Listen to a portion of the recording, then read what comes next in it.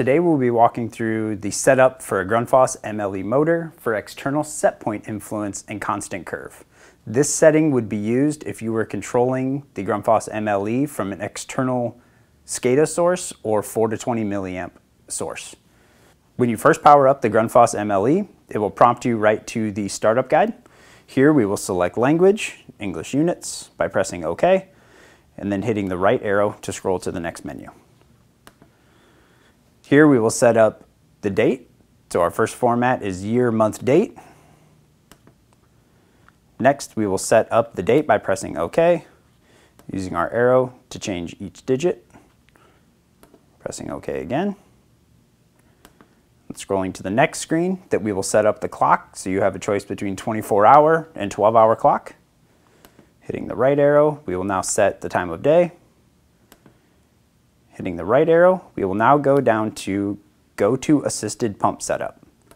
Selecting OK. This will prompt you through the settings and explain to you the arrow functions. We will press the right arrow. And we will scroll all the way down to Constant Curve. Press OK. Hit the right arrow. We will leave this section blank for now. Lastly, we will have a summary. Press OK.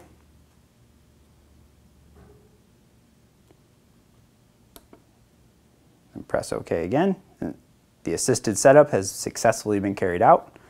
So next we will dive further into our settings. So we will scroll over to Settings and then down to Analog Inputs. Press OK. And Analog Input 1 setup. This Analog Input 1 is where we will land our 4 to 20 milliamp wires coming from our SCADA system, or our PLC.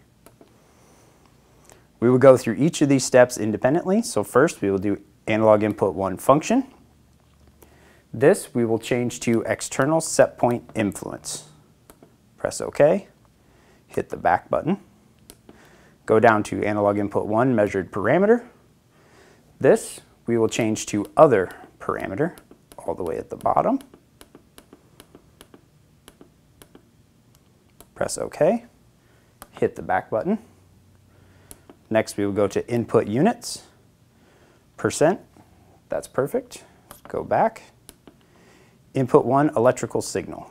Here we will select 4 to 20 because that's what our PLC or SCADA is feeding back to us. By pressing OK, hitting the back button.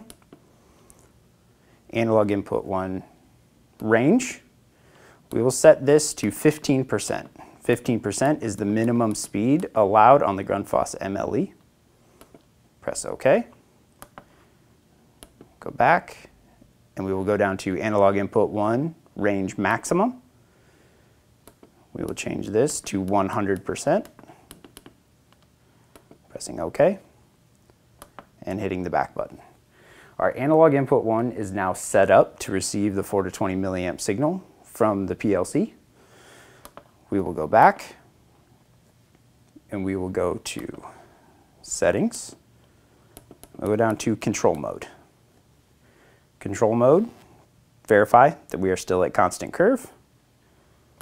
Use the back arrow to back out to the Settings menu.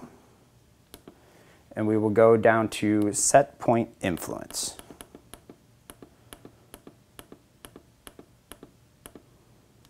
Pressing OK. We will click on External Set Point Influence. We will set up the type of external set point function.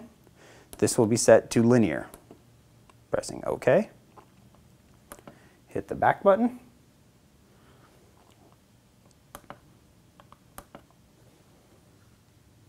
Back to the home screen. Using our arrows, we will scroll through our boxes here to set point, pressing OK, and we can manually change the speed that we want this to start at. Pressing home. This concludes the video for the setup of external set point influence and constant curve in a Grundfos MLE motor.